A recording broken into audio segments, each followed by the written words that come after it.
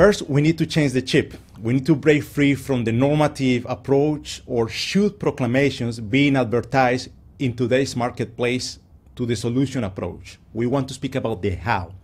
So this how in the retail industry is driven behind the scenes by world-class supply chain planning and optimization capabilities that improve performance in better linking people, planet, and profit.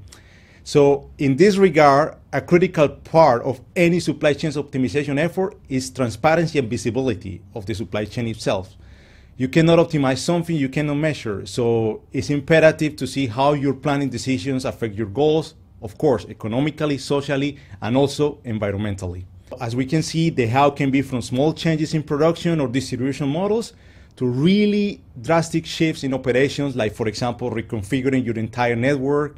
And this requires a lot of significant capital and change management.